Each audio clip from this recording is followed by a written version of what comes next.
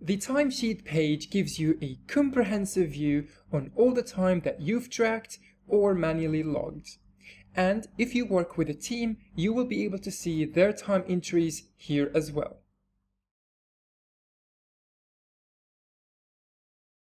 There are two ways to create time entries, using the timer or manually logging your time. The timer option is used for when you want to track your time as you work on a particular task. The manual time logging is used for when you've already completed the task and you just want to log the time.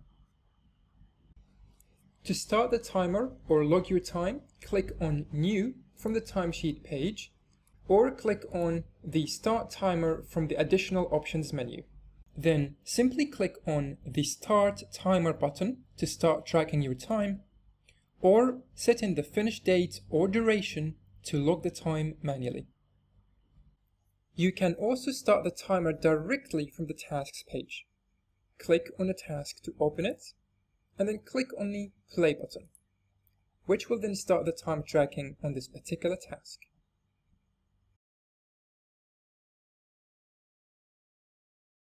Each time entry has two rates, billing rate and cost rate.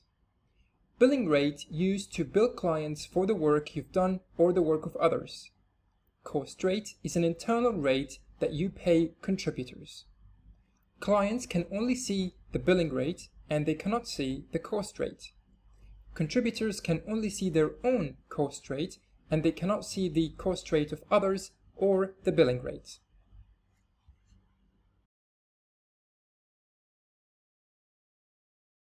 Timesheet categories can sort and organize your time entries.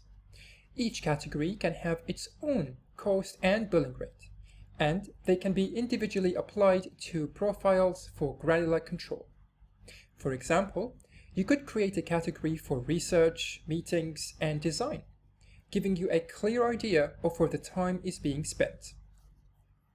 To create and manage your timesheet categories, click on Settings from the main menu, and then click on Time Tracking. This will then open up your Timesheet Categories page. Invoicing for your billable time has never been easier with Plutio.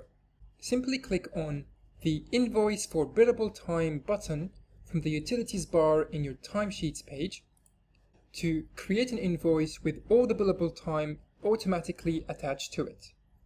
You can also attach all the billable time of a particular project to an existing invoice. Assign the invoice to the project with the billable time, and then click on Add the billable time to this invoice. This will then automatically attach all the billable time of that particular project to this existing invoice.